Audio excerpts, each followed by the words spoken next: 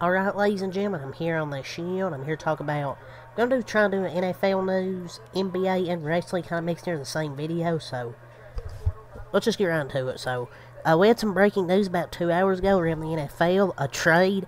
The Chiefs are finalizing a deal to send franchise cornerback L'Jarius Sneed to the Titans, per league sources. The Chiefs are expected to receive a 2025 third-round pick in addition to a 2024 seventh pick swap. While Sneed will sign a new contract, trade is pending a physical for L'Jarius Sneed. I'm kind of just confused by this. The Chiefs really got fleeced in this trade, and they got really nothing in return besides a third-round pick. And, I mean, trading good players for cap space isn't something to celebrate, because he was their top corner. Tommy! I know they had McDuffie, but this really isn't a win. Like, an elite player, the Titans have to pay him. What leverage do the Chiefs have? Like, I mean, I know, but they weren't going to pay. I guess they weren't going to pay him a $20+ million per year contract. And the Titans and franchise cornerback L'Jarius Sneed have the framework of an agreement that they have been working on for days, per sources. It will be formalized after Sneed passes a physical, and it will make him one of the highest paid cornerbacks in NFL history. Only a third-round pick is crazy. Colts fans are definitely pissed about this deal.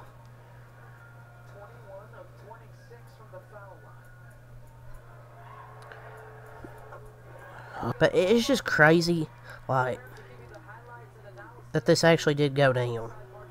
And the Titans, they already signed Chidobe Awuzie during free agency. Now they're on the verge of trading for L'Jarius Sneed. Tennessee will be prepared to face division rivals C.J. Stroud, Trevor Lawrence, and Anthony Richardson with two good cornerbacks they've signed here in free agency. I mean, Awuzie is a solid corner. I mean, he's pretty good, especially as a cornerback, too. I think he's nice. Like, as a cornerback, too, to L'Jarius Sneed. And if Levis works out, the Titans have a very good team, and they've had a sneaky good offseason, and the draft hasn't even happened yet where they can get some offensive line help. And they've continued to add some additions. Calvin Ridley, Lloyd Cushenberry, Tony Pollard, trade for L'Jarius Sneed. Some pretty good additions by the Titans. And Will Levis at quarterback. If he works out, that'll be a great offseason. And L'Jarius Sneed and Brian Burns are the two franchise players that have been or set to be traded this offseason. T. Higgins will probably be the next one, possibly. But he could just stay there where he's at. But once the trade is executed, L'Jarius Sneed's departure to Tennessee would free up $19.8 million against the Chiefs' salary cap. So he keeps spelling his name wrong, Adam Schefter does, which is crazy. But arguably the best cornerback in the league, and he trade for a third rounder next year is outrageous. But 27 years old with a questionable knee injuries and $20 million will do that, but I would still pay him. But Chiefs fans won't forget that play that helped them beat the Ravens in the AFC Championship game to advance to the Super Bowl. Yeah, that was really the big topic around the NFL here tonight, was the trade for the Titans getting L'Jarius Sneed. That was really the big talking point around the league tonight on Twitter. So, after visiting Buffalo, Chargers free agent defensive end Austin Johnson is visiting with Arizona Cardinals today. Feels like nobody wants to play for freaking Buffalo right now. But yeah, that visit happened. I don't know if they signed, but the Panthers reached an agreement on a one-year deal with former Bengals and Rams safety Nick Scott, per source. I mean, it's an interesting move because he brings experience. He's going to Carolina to reunite him with defensive coordinator Ejiro Evero, along with Jonathan Cooley, defensive backs Jordan Hill and Troy Fuller. So, it's a really, I guess, move just for experience. The Giants yesterday reached an agreement to bring back their wide receiver Isaiah Hodgins. It's been kind of underrated for him.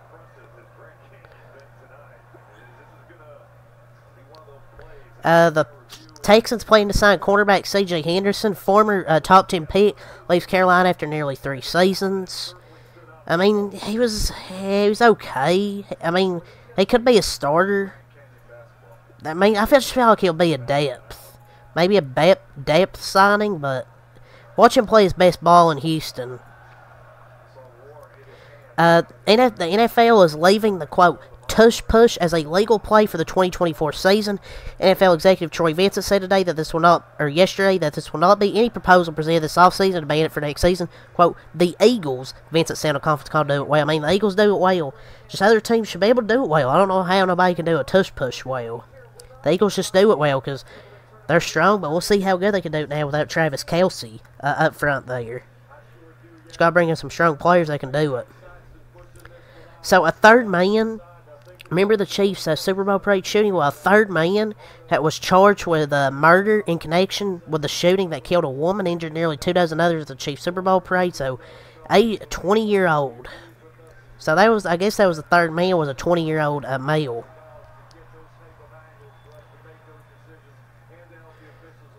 So the Lions, they released cornerback Cam Sutton. Have you seen, do you know this man? So the police in Florida were searching for Detroit Lions corner Cam Sutton for about 2 weeks after an arrest warrant was issued over his alleged involvement in a domestic violence case. I would look for Justin Jefferson because Sutton is sure about be 10 yards behind the receiver. Do you know this man? Have you seen this man? Yeah, about 10 yards behind the receiver. And the Lions then ended up releasing him yesterday. Wonder if he even knows yet. This should actually be funny if he doesn't know. So yeah, that basically explains why they released him. He's going to join the prison team.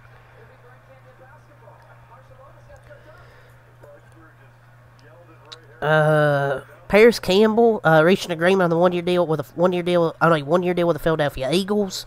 So he went to the Eagles. Deonta Foreman signed with the Cleveland Browns. So yeah, it's really, Mike Williams signed a one-year deal with the Jets, which I think is a good deal. Add another weapon at receiver for Aaron Rodgers. And Andy Reid will throw out first pitch for the Kansas City Royals on opening day. So we'll see how good he does at that first pitch.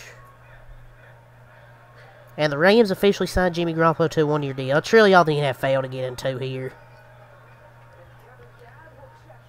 Honestly, that's really it. And the 49ers signed Josh Dobbs on a one-year deal, I guess, to be their backup.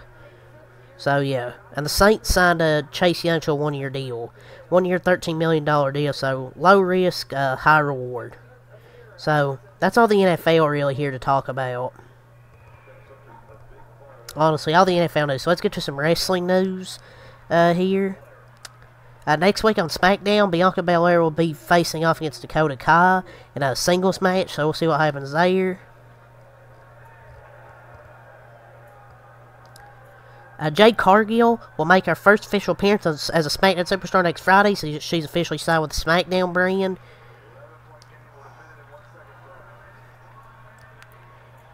So, Roman Reigns was on the Pat McAfee show today. He said some quotes here that I want to talk about. What the fuck is happening?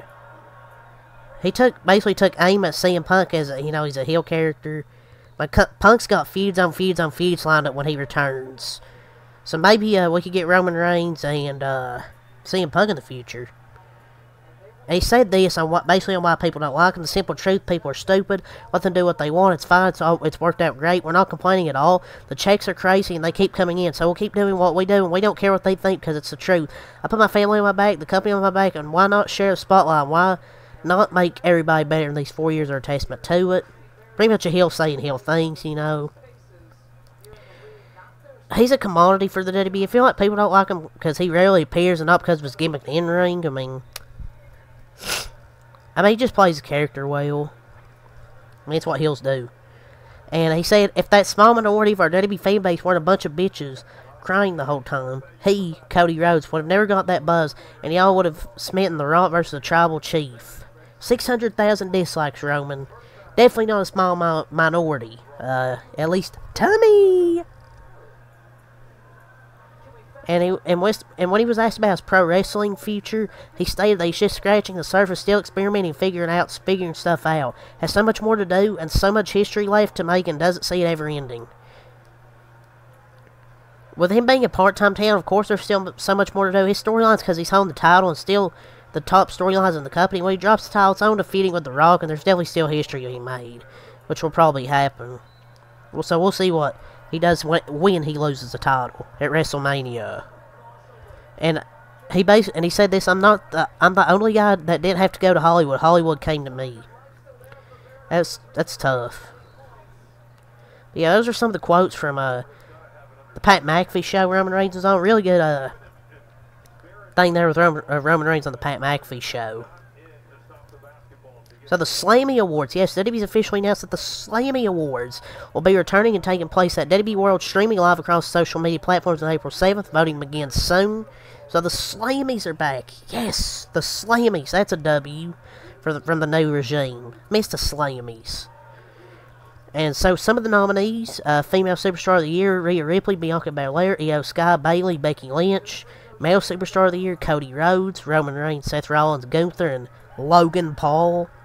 Best Entrance, Cody Rhodes, Roman Reigns, Bianca Belair, Seth Rollins, Rhea Ripley, Becky Lynch, The Rock, and Dominic Mysterio. Return of the Year, CM Punk, The Rock, Nia Jax. Randy Orton, Naomi. Faction of the Year, The Judgment Day, Alpha Academy, Imperium, The Bloodline, Damage Control. Rivalry of the Year, Seth Rollins vs. Drew McIntyre, Dominic Mysterio vs. Rey Mysterio, Bianca Belair vs. Damage Control, Roman Reigns vs. Cody Rhodes, and R-Truth vs. The Judgment Day. OMG Moment of the Year was when do I want to go through all this? Breakout Superstar of the Year, Jey Uso, Tiffany Stratton, Pretty Deadly, Dragon Lee, LA Knight. Social Star of the Year, Grayson Waller, Logan Paul, Drew McIntyre, Chelsea Green, Liv Morgan. Match of the Year, Bad Bunny vs. Damian Priest. It's at the Street Fight Backlash. Roman Reigns vs. Sami Zayn, Elimination Chamber. Gunther vs. Chad Gable on Raw on 9/4/23. Asuka vs. Bianca Belair vs. Charlotte Flair at SummerSlam 2023. And Charlotte Flair vs. Rhea Ripley at WrestleMania 39. NXT Superstar of the Year, Braun Breaker, Tiffany Stratton, Live Valkyrie, Carmelo Hayes, and Aja Dragunov. OMG Moment of the Year, Io Sky cashing in her Money in the Bank contract, The Rock slapping Cody Rhodes slapping The Rock, Damage Control turning on Bayley, and Rey Mysterio punching Dominic Mysterio, and CM Punk returned to WWE. So yeah, those are the nominees for some of these. So I mean, there is some snubs for nominees. Social Star of the Year has to go to Drew McIntyre. He's been great on Twitter. Great follow. I followed Drew McIntyre. Great follow on Twitter. Per Wrestling Observer Newsletter, WWE Talent was told that because the company was publicly traded, the wishes of TKO management was to be TV PG. The feeling was that if Rock's on the board, if anything, he should be the one following the rules to set the example. Man, forget this TV PG crap. We don't want PG. We want cussing. We want the cussing. Who cares? The kids don't like it. People here cussing all the time. Get over it. The belief right now is that Stone Cold, Steve Austin, Undertaker, and John Cena will have something at WrestleMania in some form. A lot depends on how much they're willing to do with money. I mean, imagine Stone Cold coming out to interfere with The Rock and the Bloodline, hits a stunner to The Rock, cost Roman the match. Oh, that would be phenomenal. Ronda Rousey felt that WWE was a misogynistic culture. By the time she left, despised Vince McMahon, but remained friendly with Stephanie and had positive things to say about Triple H was also know that while she despised Vince, she to this day loves Dana White. I mean, she's just picking people to hate. Her problem was Vince. So yeah. And she doesn't intend to come back to the company and call it a shit show, basically, because of Vince. But I got nothing against Ronda, but I didn't think you would notice she was gone. She had a good promo, I really don't care. But yeah, let's get a little NBA.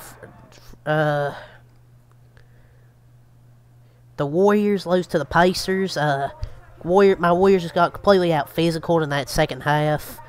The lineups, it's not that great. But yeah. But the Warriors, played great first half. Clayton Curry shot well, but second half, felt nothing went right for the Warriors. They just said this year we're a 10 seed for a reason. That's my quick thoughts on that. Some NBA stuff. Georges Niang assures the Cavs won't get punked in the playoffs. Someone is going to get put on their ass. Yeah. Who the fuck cares what Georges Niang has to say? The Brooklyn Nets believe that stars would want to come to play for them in New York. The feel they can recruit players that 100% is their belief. They believe that guys will want to play in New York. Between talking with agents and players, they have the feeling they can track players. After the way they did Kyrie and KD, be for real. That ain't happening. Paul Pierce says James Harden is a bigger superstar than Kawhi Leonard. Pandeo face. If we're talking about weight, maybe. Spencer Dinwiddie's new role. I feel so sometimes I'm like a Reggie Bullock getting graded on Spencer scale sometimes. Man, shut up. Kendrick Perkins says he's taking Jalen Brunson over Steph Curry and Shai Gilgeous-Alexander. I like Brunson, but Curry's more experienced and SGA's better. Come on, man. Pandeo face. But yeah, it's really hard to say here. And Gribble says the Celtics been around for the last 30 years. Like, he spawned Boston's fans have seen one championship in a lifetime. That's all to say here. So until next time, out. Peace.